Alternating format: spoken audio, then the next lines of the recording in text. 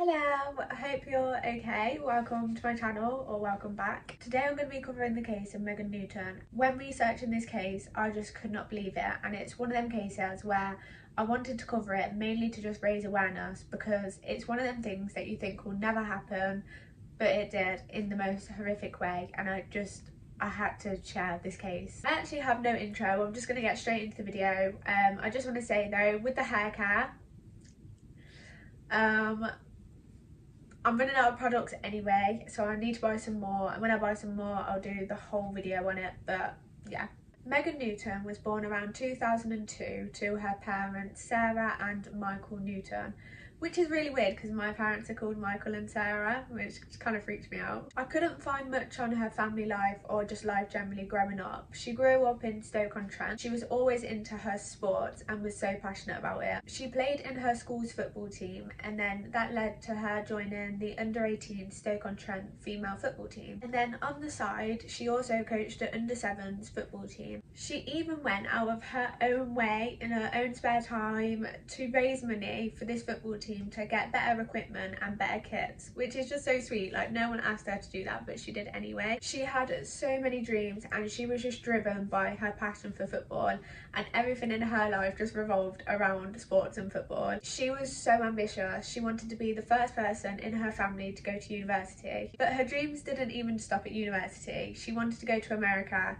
and get a full scholarship so she could study to be a sports therapist or a physiotherapist. But in the meantime, she got a job at the fish and chip shop because she was 18, she had stuff she wanted to pay for.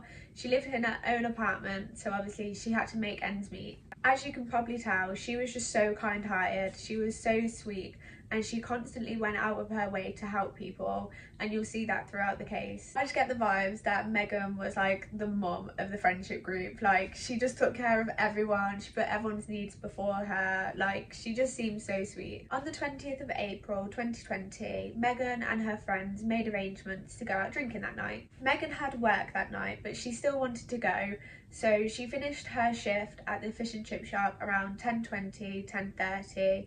She rushed home to do like her hair, her makeup, get her outfit ready, and then once she was ready, she rushed back out to go meet her friends. My throat's getting so dry already. They started at a pub around 11 o'clock. They were going to pre-drink there, and then later that night they were going to head to a nightclub in Newcastle, which is like a 15-minute drive away. Megan had a really good time partying with her girls. She stayed until the nightclub closed, which was about 3:30, and then they decided to call it a night and like head home. Megan and her friends headed to a taxi rank to go and get a taxi home, but everyone who had been out that night or in the same club were all hanging around the same bit. They all wanted to go home. This is where Megan bumped into someone she recognised. It was 19-year-old Joseph Trevor. They knew each other from school, and you know when you bump into people from school, you do the whole catch-up thing where it's like, how's life? What are you doing now? Basically, they had that, and Joseph told Megan that he's now a semi-professional football player. He's speaking to the girl whose life revolves around football. They had it so much in common from the get-go. So they got talking just about their night and general chit-chat, and they found out that they'd been in the same club that night. And Joseph confided Megan, saying that he took a lot of drugs, he drank way too much, and he was so anxious about going home. He didn't want his parents finding out or seeing him like this. His dad was an ex-police officer and was quite strict and quite militant, and earlier that night Joseph got caught by police with a bag of cat and got it confiscated. Megan could see that Joseph was very anxious about going home, and being the girl that she was, she had to help. So she gave Joseph her phone so he could call some friends and try and get somewhere to stay for the night. I don't know whether they weren't picking up or they just couldn't offer him a place to stay, but it fell through. So Megan offered Joseph to stay in her apartment that night so he could sober up and go home in the morning. Joseph's dad messaged him and asked where he's staying that night.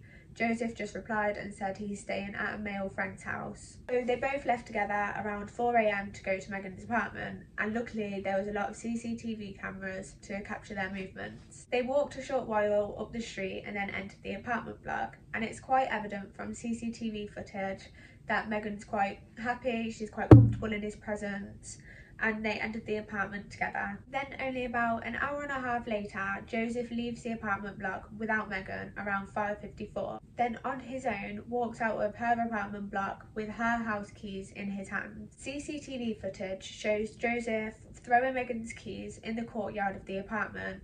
He then carries on walking for about 15-20 minutes onto a busy road, the A500. He comes to a bridge and he just sits there. On this bridge, he decides to sit backwards, like with his legs hanging off the railings, and he sat there for a while until a car pulled up next to him just to check on his welfare. I'm not sure what was said between the passerby and Joseph, but they called the police, so I imagine they were quite concerned.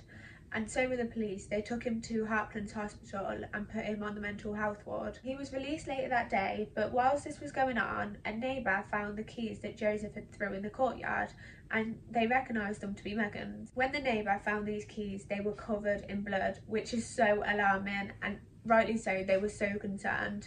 They decided to take it upon themselves to investigate and check on Megan. They let themselves into the apartment to find Megan laying on the bed covered in blood, and immediately they called the police. Police arrived and assessed the scene, and it was horrific. They found Megan's body naked on the bed with strangulation marks and 9 stab wounds to the back. This of course was an evident murder scene, and police started their investigation straight away. However, it didn't take them long to find their prime suspect, Joseph Trevor. Police traced all the CCTV from the night before, and this is where they see Joseph Trevor entering the apartment, leaving and throwing the keys. They also see that Joseph Trevor looked at his hands on one of the CCTV footage, and they were covered in blood. They immediately went to his home and brought him in for questioning. Just quickly, before I carry on, I want to give a background on Joseph Trevor so you can get the full picture of this boy. Growing up, Joseph had a decent, supportive family. They were nice and they cared for him, and seemingly he had no issues. At around 15, Joseph got arrested for sexually assaulting a 14-year-old girl. They went to his school and arrested him immediately, but no charges were ever given to Joseph for this, and I'm not sure why or what happened. Even though he didn't get charged, of course word went around, and his friends, or people around him anyway, started calling him pedo and Rolf Harris, which led to Joseph falling into a depression. In 2019, a year prior to the incident with Megan, Joseph tried to take his own life. He tried to do this by jumping off a bridge, but again, someone stopped him and checked on his welfare and managed to talk him down. So now you know a bit more about Joseph and his background. We'll continue with the timeline. So police have just arrested him at this point, and he's denying the murder. I'm going to add a timestamp if you want to skip forward, just because I'm going to tell you the version of events, and it mentions things like the R word, and it's quite graphic. They entered Lauren's apartment together, as we know, and when they were in there, they just got talking, and the subject of Joseph's past come up about how he raped the 14-year-old girl. And Megan actually apologised for telling people at the time, which just infuriated Joseph, and apparently he just blacked out, and from here he couldn't recall his memories. But from here, he raped Megan twice. He strangled her until she was unconscious, and then went into the kitchen and stabbed Megan 9 times in the back. 9 times is absolutely vile. Joseph completely denies this. He said that they had consensual sex, which police found hard to believe.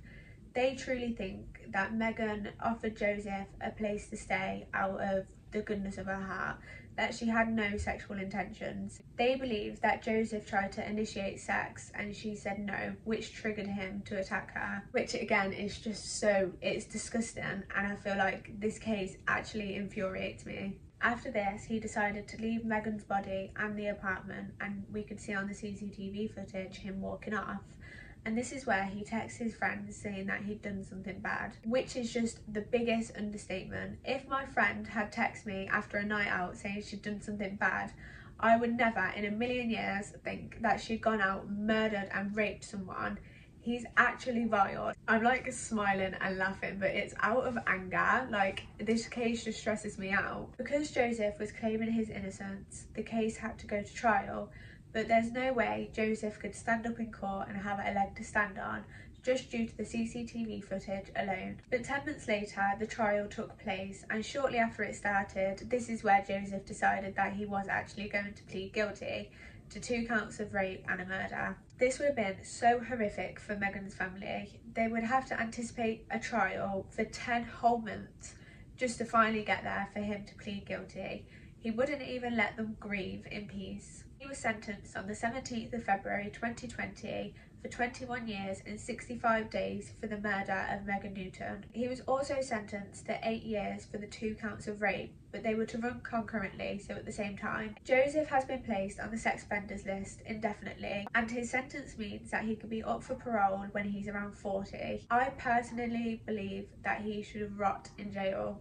He should not be up for parole by 40. He should stay in jail for the rest of his life. By the age of 19, he's been accused and now charged of the rape of 2 girls. I just had to cover this case because she was 18 years old and what she done is so normalised. She just took a boy home because he needed a place to stay, and that was the outcome. As girls, we have to be so careful. You think things like that will never happen to you, and then you read cases like this and it becomes so real. That's the end of this case, and I want to thank you so much for watching. I do just want to say that everything that I've found is on media sources, and everything I'm saying I do believe to be true. But you know what the internet's like with false information. But like I said, everything I'm saying I do believe to be true. I would really appreciate it if you support my channel by sharing, commenting, liking, subscribing, all that jazz. It honestly means so much. I can't even explain it. It honestly makes me so happy. After this case, I do just want to say take care, be so careful, be so safe. Thank you so much for watching. Bye.